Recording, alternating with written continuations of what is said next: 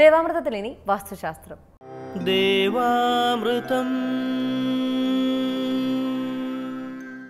വാസ്തു ജ്യോതിഷപരമായിട്ടുള്ള പ്രശ്നപരിഹാരങ്ങൾ നമുക്ക് വേണ്ടി നിർദ്ദേശിക്കുന്നതിനും അതുപോലെ തന്നെ വാസ്തുപരമായി നിലനിൽക്കുന്ന നിരവധിയായ ധാരണകൾക്ക് ശരിയായ നില സ്ഥാപിക്കുന്നതിനും നമ്മളെ സഹായിക്കുന്നതിനായി പ്രമുഖനായ വാസ്തു ജ്യോതിഷാചാര്യൻ ഡോക്ടർ ഡെന്നിസ് ജോ അവർകളാണ് നമ്മളോടൊപ്പമുള്ളത്.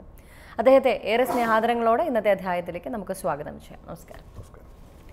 ഇന്നത്തെ കത്തിലേക്ക്: ഡിയർ സർ, ഞാൻ കണ്ണൂരിൽ നിന്നും എഴുതുന്നു. 15 വർഷമായി ഇവിടെ വീട് പണിത് താമസിക്കുകയാണ്. ഭർത്താവ് വിദേശത്താണ്. എനിക്ക് 2 പെൺകുട്ടികളാണുള്ളത്. വിവാഹം ആലോചിച്ചു തുടങ്ങിയിട്ട് വർഷങ്ങളായി. ഒന്നും നടക്കുന്നില്ല. വീട്ടിലും വളരെ ബുദ്ധിമുട്ടാണ്. യാതൊരു പുരോഗതിയുമില്ല. നാൾക്ക് നാൾ താഴോട്ട് തന്നെയാണ്. മൂത്ത മകൾക്ക് ഗവൺമെൻറ് ജോബ് കിട്ടും എന്ന് കരുതിയിരിക്കുകയാണ്. ഇതുവരെ സ്ഥിരമായി കിട്ടിയിട്ടില്ല.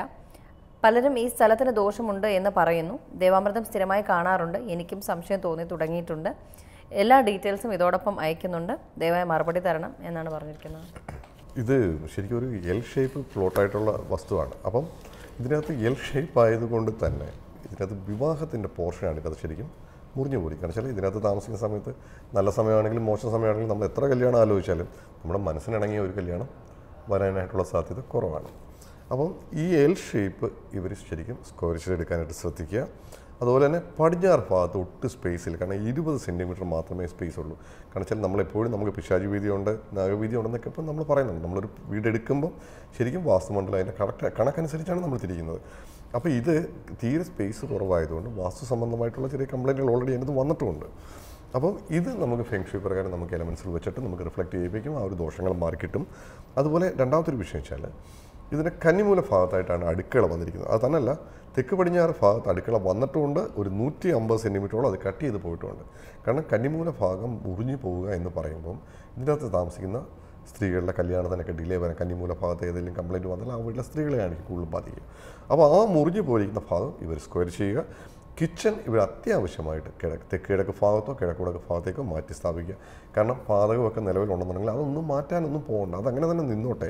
ഇവർ ഗ്യാസ് വെച്ചിട്ടാണ് കത്തിക്കുന്നത്. ആ ഗ്യാസ് സ്റ്റവ് ഉൾപ്പെടെ വീടിൻ്റെ കിഴക്കുടക്ക് ഭാഗത്തോ തെക്ക് കിഴക്ക് ഭാഗത്തോ മുറിയിലേക്ക് മാറ്റി അവിടെ പാചകം ചെയ്ത് പോവുക. കാരണം ഈ ഒരു മുറിയിൽ നമ്മൾ പാചകം ചെയ്ത് പോയാൽ ഈ പറഞ്ഞ പോലെ ആ വീട്ടിൽ താമസിക്കുന്ന സ്ത്രീകൾക്ക് ഒരിക്കലും അവരുടെ ദുരിതം വിട്ടു മാറില്ല എന്ന് പറയും. കാരണം വെച്ചാൽ പലപ്പോഴും പല വീടുകളും പോകുമ്പോൾ അനുഭവത്തിൻ്റെ വെളിച്ചത്തിൽ കുറേ കാലമായി നമ്മൾ തുടങ്ങിയപ്പോൾ നമുക്ക് ഓരോ വീടുകളിൽ ചെല്ലുമ്പോഴും നമുക്കറിയാം. കാരണം വെച്ചാൽ അതിനകത്ത് താമസിക്കുന്ന ഇങ്ങനെയുള്ള കിച്ചൺ വരുമ്പം ഉള്ള ബുദ്ധിമുട്ടുകൾ.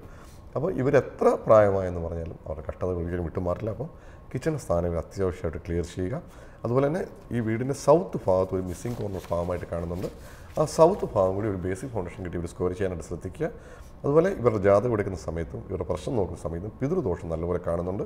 പിതൃക്കളുടെ അപ്രീതി നല്ലപോലെ ഉണ്ട്. അതിന് വേണ്ടുന്ന പരിഹാരങ്ങൾ ഇവിടെ അവരവരുടെ മതാചാര പ്രകാരം ചെയ്യുക. അതുപോലെ നോർത്ത് ഈസ്റ്റ് ഭാഗം വസ്തുവിൻ്റെ മിസ്സിംഗ് കോർണറായിട്ട് കാണുന്നുണ്ട്. ആ ഭാഗം കൂടി സ്ക്വയർ ചെയ്തെടുക്കുക. കാരണം അത് സ്ക്വയർ ചെയ്തില്ലെങ്കിലുള്ള കുഴപ്പമെന്ന് വെച്ചാൽ നോർത്ത് ഈസ്റ്റ് ഭാഗമാണ് ഇതിൽ താമസിക്കുന്ന സ്ത്രീകൾക്ക് നിരന്തരമായിട്ടുള്ള ആരോഗ്യ പ്രശ്നങ്ങളൊക്കെ വരാനുള്ള സാധ്യത കൂടുതലാണ്. അതുപോലെ തന്നെ ഇവർ കിടക്കുന്ന ബെഡ്റൂമിൽ വിവാഹത്തിൻ്റെ ഭാഗം പഞ്ചഭൂതങ്ങളെ വെച്ചിട്ട് ഫെങ്ഷുയി പ്രകാരം എനർജൈസ് ചെയ്തെടുക്കുന്നു. ഈ പറഞ്ഞ പോലെ കല്യാണത്തിൻ്റെ ഒരു തടസ്സങ്ങൾ അങ്ങ് മാറിക്കിട്ടും. കാരണം വെച്ചാൽ ഇവർക്ക് മനസ്സിനിണങ്ങിയ ഒരു കല്യാണം 1, 2, 3 മാസത്തിനകം അത് ക്ലിയറായി കിട്ടും. അപ്പോൾ അത് ചെയ്യുക. അതുപോലെ ജാതകത്തിൽ ഇങ്ങനെ കാര്യമായിട്ട് വലിയ കുഴപ്പമൊന്നും കാണുന്നില്ല. പിന്നെ ഭദ്രകാളി പ്രീതി വരുത്തി പോകുന്നത് നല്ലതായിട്ട് കാണുന്നുണ്ട്. മറ്റ് ദോഷങ്ങളൊന്നും ഞാനിത് കാണുന്നില്ല. വീടിൻ്റെ സ്ഥലവുമായിട്ട് ബന്ധപ്പെട്ട അങ്ങനെ കാര്യമായ പ്രശ്നങ്ങളൊന്നുമില്ല. മിസ്സിംഗ് കോർണറുമായിട്ട് ബന്ധപ്പെട്ടുള്ള പ്രശ്നങ്ങളാണ്. അത് സ്ക്വയർ ചെയ്ത് വിടുമ്പോൾ ആ ഒരു വിഷയങ്ങൾ മാറിക്കിട്ടും. പിന്നെ പിതൃക്കളുടെ അപ്രീതി കാണുന്നുണ്ട്. അവരുടെ അനുഗ്രഹം ഇല്ലെന്നുണ്ടെങ്കിൽ ഈ പറഞ്ഞ പോലെ മുന്നോട്ട് പോകാനായിട്ട് തന്നെ ബുദ്ധിമുട്ടായിട്ട് വരും. അപ്പോൾ പിതൃക്കളുടെ പ്രീതി വരുത്തിക്കുക. ഈ ഒരു കാര്യങ്ങൾ ചെയ്ത ശേഷം മകൾക്ക് നല്ല കല്യാണം ആലോചിക്കുക. അധികം താമസിക്കാതെ തന്നെ ഈ കുട്ടിയുടെ തീർച്ചയായും ഈ കുട്ടിയുടെ കല്യാണം നടന്നു പോവുകയും ചെയ്യും. ഒരു മുകളിലത്തേക്ക് നിലയിലേക്ക് വേണ്ടിയിട്ട് കൺസ്ട്രക്ട് ചെയ്യാൻ വേണ്ടിയിട്ട് ബേസ് കുറേ കാര്യങ്ങളൊക്കെ ചെയ്തിട്ടുണ്ടാവും. മേ ബി കമ്പിയൊക്കെ ഇറക്കി അങ്ങനെയൊക്കെയുള്ള കാര്യങ്ങളൊക്കെ ചെയ്തിട്ടുണ്ടാവും. പക്ഷേ പിന്നീട് അത് കുറേ നാളായിട്ട് അത് അങ്ങനെ തന്നെ ഉണ്ടാവും. അങ്ങനെ ആ സ്ട്രക്ചർ പിന്നെ മേലോട്ട് കെട്ടിപ്പൊക്കാനായിട്ടുള്ള സാധ്യത ഉണ്ടാവില്ല. മേ ബി അത് ചിലപ്പോൾ സാമ്പത്തികമായിട്ടുള്ള പ്രശ്നങ്ങളൊക്കെ ഉണ്ടാവാം. അതങ്ങനെ കിടക്കുന്നത് കൊണ്ട് ദോഷമുണ്ട് വാസ്തുപരമായിട്ട്. നമ്മളിപ്പോൾ അതായത് സാമ്പത്തിക പ്രശ്നം കൊണ്ടാണ് ചെയ്യാൻ പറ്റാത്തത്. പക്ഷെ അങ്ങനെ പണി പൂർത്തിയാവാതെ കിടക്കുമ്പോൾ തന്നെ താഴത്തെ നിലയ്ക്ക് വാസ്തു സംബന്ധമായിട്ടുള്ള കംപ്ലൈന്റ് ഉണ്ടെന്ന് ഉറപ്പാണ്. മേ ബി അത് അല്ല ജ്യോതിഷപരമായിട്ടുള്ള പ്രശ്നം ജാതക പ്രശ്നം കൊണ്ടാണെങ്കിലും ജാതകത്തിൽ വളരെ മോശം സമയമാണെന്നുണ്ടെങ്കിൽ ഈ വീട് പണിയാൻ പറ്റും. കാരണം വെച്ചാൽ കുറേ കഷ്ടതകളും കുറേ സാമ്പത്തികവും നമ്മൾ നഷ്ടപ്പെടുകയാണല്ലോ പുതിയ നമ്മുടെ എപ്പോഴും നല്ല സമയം വരുമ്പോൾ മാത്രം വീട് വെക്കാൻ നോക്കിയിരുന്ന പലപ്പോഴും നമുക്ക് നടക്കില്ല. അപ്പോൾ ഈ പറഞ്ഞ പോലെ എന്നെ വിളിക്കുമ്പോൾ എപ്പോഴും ഞാൻ പറഞ്ഞു നിങ്ങൾക്ക് എപ്പോൾ ചെയ്യാൻ പറ്റുന്നുണ്ടോ നിങ്ങൾ ചെയ്യുക. കാരണം ചില നിങ്ങൾക്ക് ചെയ്യാൻ പറ്റുന്നുണ്ടെങ്കിൽ നിങ്ങൾ ചെയ്യുക. കാരണം അല്ലാതെ നല്ല സമയം വന്ന് നോക്കുമ്പോൾ ഒരാൾക്ക് 45 വയസ്സിലാണെങ്കിൽ നല്ല സമയം വരുന്നത് വെച്ചാൽ 60 വയസ്സിലാണെന്ന് വെച്ചാൽ ആ സമയത്ത് പേര് വെക്കാൻ പറ്റുമോ? അപ്പോൾ നമുക്ക് ചെയ്യാൻ പറ്റുന്ന സമയം ഉണ്ടെങ്കിൽ നോക്കുക. അപ്പോൾ ആസ്ട്രോളജി പ്രകാരം നമുക്ക് മുടക്കങ്ങൾ വരുമോ അല്ലെങ്കിൽ തടസ്സം പോവോ, ഇനി അഥവാ നമുക്ക് സമയം മോശമാണെന്നുണ്ടെങ്കിൽ എല്ലാ കാര്യങ്ങൾക്കും റെമഡിയുണ്ട്. നമുക്ക് റെമഡി ഇല്ലാത്ത ഒരു കാര്യം വെച്ചാൽ ദൈവത്തിൻ്റെ തലയിലെഴുത്ത് മാത്രം നമുക്ക് മാറ്റാൻ പറ്റില്ല. കാരണം ജാതകത്തിലെ ഒരു തലയിലെടുത്ത് നമുക്ക് സ്റ്റാർ പൊസിഷൻ മാറ്റാൻ പറ്റില്ല.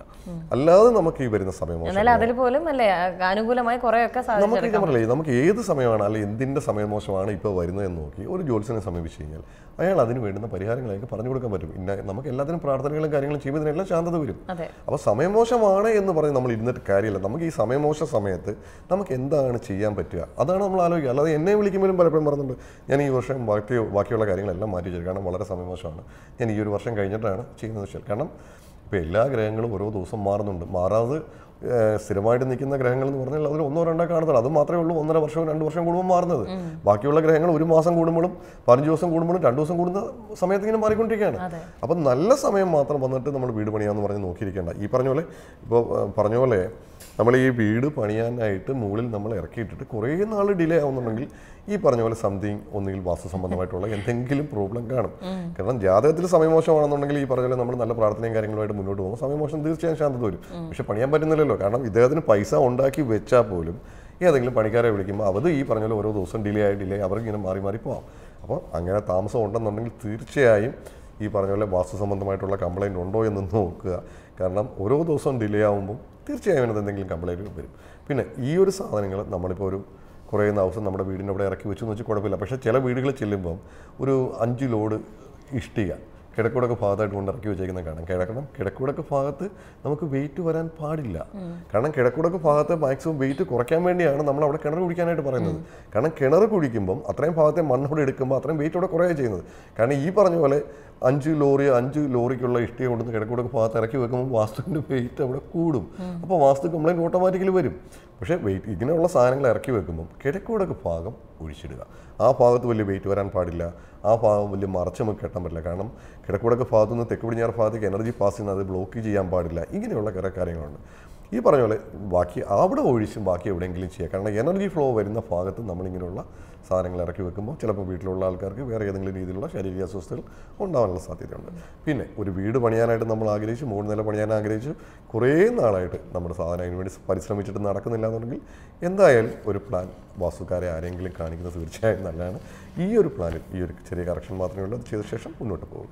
വാസ്തുശാസ്ത്രത്തിന്റെ ഇന്നത്തെ അധ്യായം ഇവിടെ പൂർണ്ണമാവുകയാണ്. നിങ്ങളുടെ വാസ്തു ജ്യോതിഷപരമായിട്ടുള്ള പ്രശ്നപരിഹാരങ്ങൾക്ക് ഞങ്ങൾക്ക് എഴുതിയിരിക്കേണ്ട വിലാസം: producer ദേവാമൃതം, Kaumudi TV, Kaumudi buildings, Pettah, Thiruvananthapuram.